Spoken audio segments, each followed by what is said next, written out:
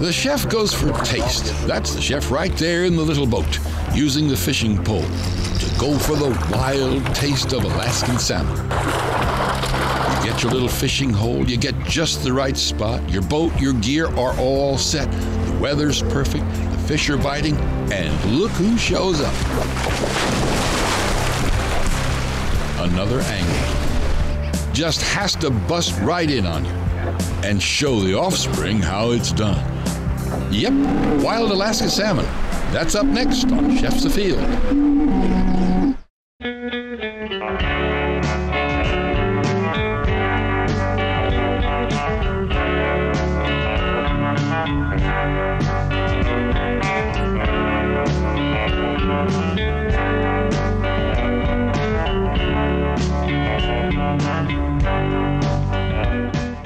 Never fished with bears next to me before. Our fisherman's name is Matt Littledog, and he is the chef at one of the most notable restaurants in Anchorage, Alaska, Simon and Seaforts. This is a king salmon. It's our largest Pacific salmon. Chef Matt Littledog of the Blackfoot Nation learned to appreciate fish and fishing as a boy growing up in the mountains of Montana. For many of those years, he dreamt of this, Alaska's untouched wilderness, its clear, pristine waters, dreamt of a dream on and by those waters, among the vast mountains, close by the majestic glaciers, seeking the fish, cooking the fish, always reaching for the best of both. During Alaska's summers of midnight sun, he's often cooking all day and fishing all night. Any salmon that Matt pulls out of Alaskan waters is wild. There are no farmed factory fish here. They are not allowed in this state. An hour out of Anchorage by Alaska taxi, and they're setting down in Wolverine Creek, where the salmon are coming in from the Pacific, and where populations that feed on salmon are waiting too. So the fish here, these are all sockeyes right now? Right. They're all and the sockeyes. second run are in here with the first run? Right. Some started to go upstream already, and some others are still piling up down below, waiting to make their move. Whatever decides to trigger them and take them upstream, nobody really knows. They'll go up to Wolverine Lake is where these guys are going. That's where they're going? Yeah. Any other salmon come in besides the reds? Yeah, we'll have the silvers. Coming next? They'll be coming in before too long. Kings don't come in though? No, kings don't come up into here. So they go up that river right there? They go up that tiny little creek. Jeez. Pretty incredible area, isn't it? It is, it's amazing. Never fished in a spot like this. Well, whoever gets here gets here. Nobody owns fishing rights. If you weigh 600 or 800 pounds, nobody tells you you can't fish here. You're hungry and you have babies who not only have to be fed, they must be shown how to do it. That's a little too close for me. Could crush me very easily. That's pretty cool. Never fished with bears next to me before. Yeah, that's amazing. Wow. Wow. Thanks. Scaring the fish. Oh, he's a beauty. It's nice and chrome. He's a fighter. There we go. It's a nice sockeye. It's a beautiful sockeye. Beautiful, nice and chrome. It's just come in from the salt water. Got the black bear in the background up there, eyeballing it. This is the first time I've seen the black bears swim around. Usually they don't swim around.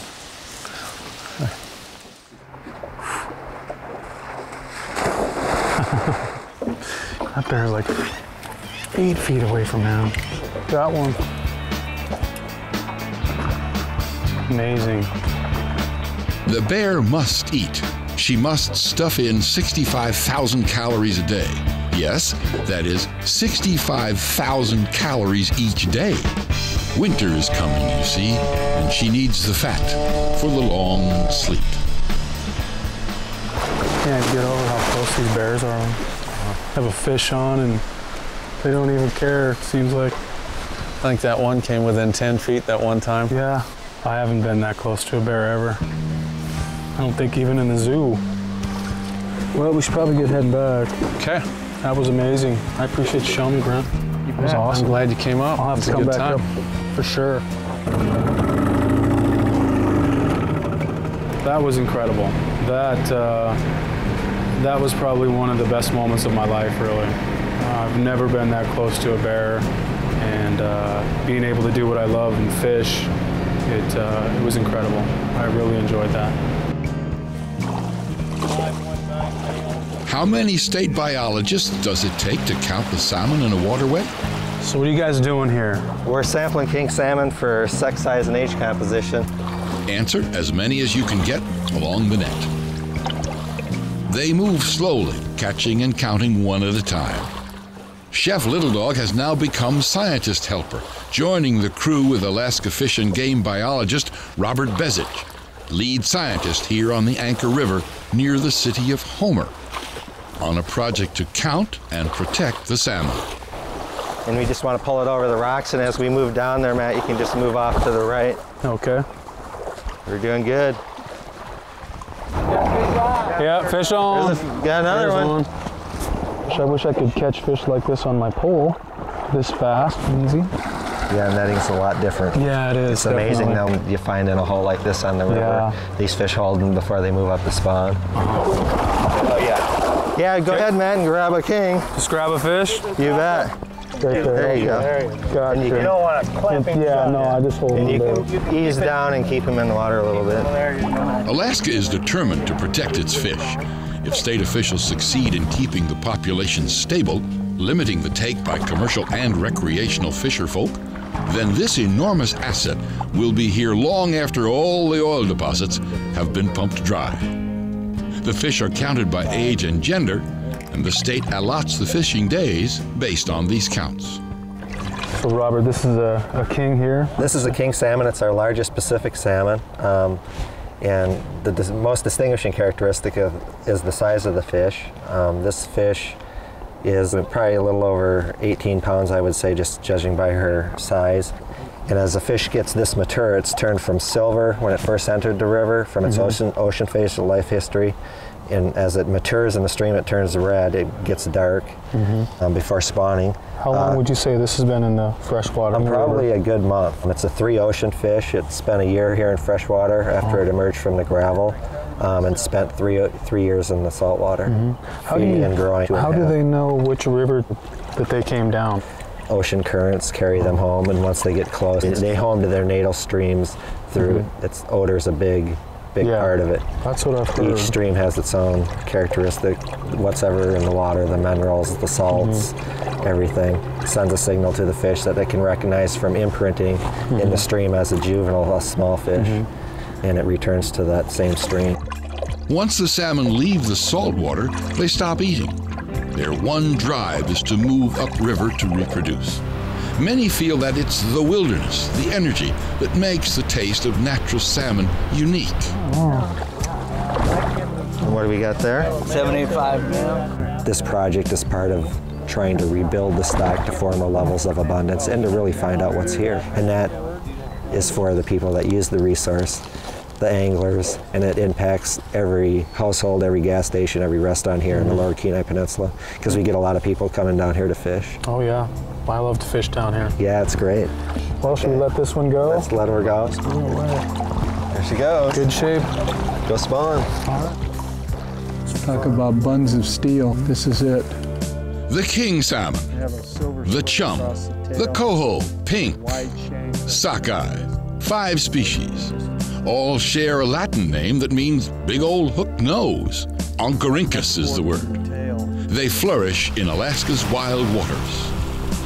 Many are extinct in parts of Canada and in the lower 48 of the U.S., Washington State, Oregon, California. They are long gone from the Atlantic Ocean. Where there were millions, there are now few or none. But here, in America's 49th state, the wild salmon are back every year, fat and full and natural. No farmed fishing is permitted in this state. No artificial salmon here. No factories, no fake feed. No worries about any mad coho disease. The fish that are caught today will be delivered to you tomorrow morning. For decades now, Greg Favretto, as a supplier, has been putting fish on the plates of the most discriminating gourmets at Alaska's finer eateries. Greg, the fish purveyor, is now taking Matt, the chef, across the water to Kachemak Bay and Soldovia Point.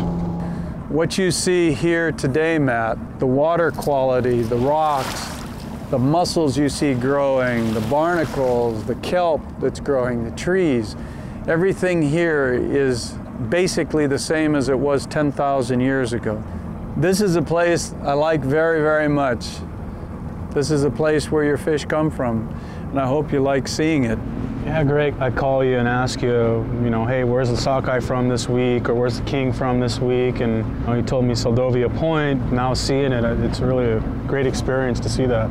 I wanted you to have a chance to see the scope of the effort that goes into harvesting these fish, icing these fish, moving them quickly. These fishermen have the least impact on the environment, almost none. You see there are no nets being dragged through the water, there's no big boats burning up fuel driving around. They're being caught a few at a time, and this is a very sustainable fishery. Good morning, Dave. Good morning. This is Matt, Littledog, Chef Matt. Hey, how you doing? Nice to meet you. Hey, Matt. Just doing some fishing today, huh? Yeah, we're gonna get some. Looks like you got a few nets there. I got a loaded boat. Let's go unload them. Well, you got room for me? I'll jump on there with you. I've never had somebody in my skiff. Here, a new fishing method is being employed. It is called set netting. It's used by only a dozen or so fishermen. Involves a great deal of labor. But the payoff is handsome. Fish that are taken cleanly without hauling up turtles and other fish, and whose quality is preserved by the netting and prompt icing. No more than 24 hours from the water to the table at Matt's restaurant in Anchorage. That's a silver. Every few days, the biologists tell Dave how many hours he may leave the net in place. What are you doing there, Dave? I'm sewing my fishing net onto this lead that leads the fish off the beach. The fish will follow the lead and end up in the fishing net. I'm setting the net this way so it's all bowed in the right direction. What helped you decide in picking this spot for your main fishing? Everybody's got their personal story, but I enjoyed the fact of fishing out of my home and having my garden at the same time as having your cake and eat it too, you know what I mean? I got an organic garden. Then I have a family and I could be home, and then the kids would come out here as early as 6 months old and fish with me. They'd be in the tote or on my back, 2 years old. I'd have one on my back right now. I guess you can't replace that in life. I don't know. It's a special thing. Dave sets his nets just so, 3 parallel lines. Then the tide does its work. Chartier takes plenty of fish, but the state makes certain there are far more that get through to spawn. Everyone involved wants this to happen for as many years in the future as it has in the past. Looks good. There's a lot of fish in here. We're ready. So how do we do this? Each one's a little puzzle, and you got to take them out in a certain way, like I'm taking them over the head now, because he wrapped himself up with this slow current. Not quite as good at this as you. You got to be twisted. That's part of the puzzle. Part of the puzzle. Twist. Twisted? Okay. I see. Got to get his head out. Yeah, you got it. It's as good as in the pan. Isn't it? Get him out of there. We'll make him a fisherman yet. He's going to make his trade. And we just put him right on ice, just like this. Yeah, we got some nice reds here. These add up fast. He smiled. I like that. When you get a couple king salmon in, all of a sudden the toad's getting full. Yeah, that's nice. It's about a 500-pound toad. It don't take long. So what's a good day, Dave? What's a bad day? Bad day is a southeast when the fish are running and you got no fish. A good day is when you can get 3,000 pounds of reds or something like that. So that's the king I want. That's the guy I want. Don't want to lose him. No. I'll let you take that one. Good 20-pounder. Yeah, whatever he is. He's more than that. He's a good one.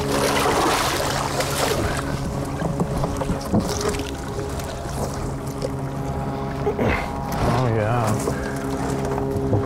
Yeah, that's the guy we want, but it was actually on the other side. This is the guy.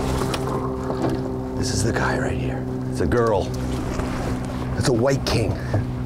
It's a white king, huh? Yeah, I think so. Yeah. The big flashy tail.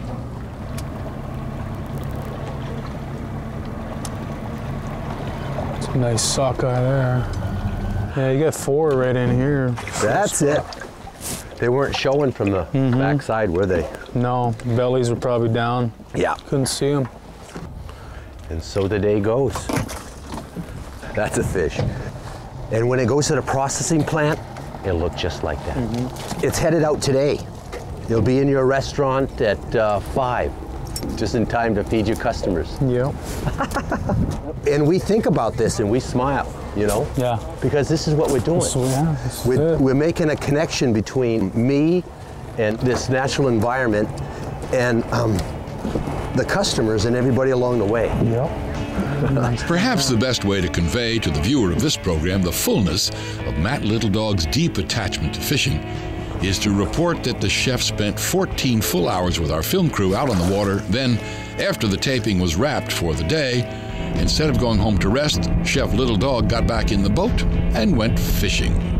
Matt Littledog learned fishing from his parents and others in the tribe, spent his early years in the clean, fresh creeks of Montana. He learned cooking, though, from his grandmother from a very early age. His life since then has been devoted to the 2 pursuits: in the kitchen, hands in the food; out in a boat, line in the water. There's a big difference between farm salmon and fresh, wild Alaskan salmon. And I think the key is that it's wild. It's out there, it's surviving on its own, it's not being fed by somebody tending the cages. It has to fend for itself. I have tasted farm-raised salmon, and it's not very flavorful. We serve wild Alaskan salmon year-round. That's the only way to go. Well, we're going to make a stuffed steak of sockeye salmon with a savory bread pudding. Has some morel mushrooms, some gorgonzola, some leeks, a little garlic, a little touch of sherry in there, and a little bit of custard to give it a little richness to it as well. Add these onions here and let that sear. Let those sweat a little. Cut up some morel mushrooms. Yeah, they are indigenous to Alaska, either around a forest fire area. There are some places that locals do go to pick them, and they're pretty secret about where they're at. Let's julienne those mushrooms real quick. Add some leeks to it, and let those sweat a little. But be careful not to brown your butter too much. Clarified butter and margarine, give it an off color to it. But we do want those to caramelize just a little bit and get the natural sugars out a little. Season that with a little salt and pepper. And some fresh tarragon. We'll just rough chop this a little bit. Okay, now we'll add a little bit of garlic to it. Drop in a little bit of sherry in there. Take it off the heat.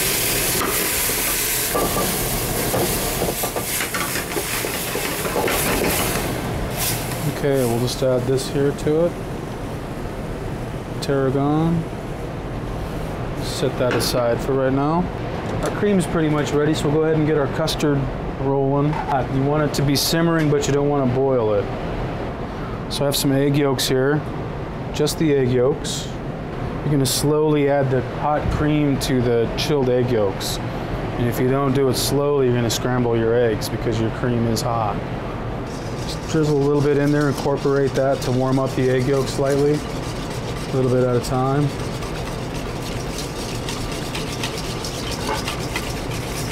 So this is the beginning of a custard. So if we were to chill that and then put it into another container and bake it, it would come out nice and firm. Almost like a creme brulee, but this isn't a creme brulee custard. It's just it's going to be a savory custard. Add some dry cube bread. This is a cracked wheat sourdough. You can use any kind you want, though. I'm kind of like this bread a little bit. It's got a nice crusty exterior, so it'll give it some texture to it later. Now we're going to add our ingredients that we sauteed. Just fold those in with that. Bread mixture. Okay, just toss that real quick. Now we're just going to add about half of our custard. Just let that soak up a little. We'll add some gorgonzola. I added the gorgonzola kind of at the last because I want them to be kind of chunks in the custard or in the bread pudding. So you'll be eating and then you'll run into a nice chunk of gorgonzola. Nice little treat. Okay, that's kind of soaked up a little bit. We'll add the rest of this custard. You want the breadcrumbs to soak that up. They were dry to begin with, and now you're kind of rejuvenating them with that custard, giving them some moisture and almost spongy. When they're ready to go, they'll be nice and spongy. Okay, let's let that set for a second. Meanwhile, we'll sear our fish. Add a little butter to that. Don't want too much in there. Just gonna sear it, not deep fry it. You want to get that nice and smoking hot. Season that with a little paprika, some brown sugar, a little tarragon. So now we're ready to sear that. Oil's nice and smoking hot. See how it's smoking? And we want to just set that in there. Just lightly sear.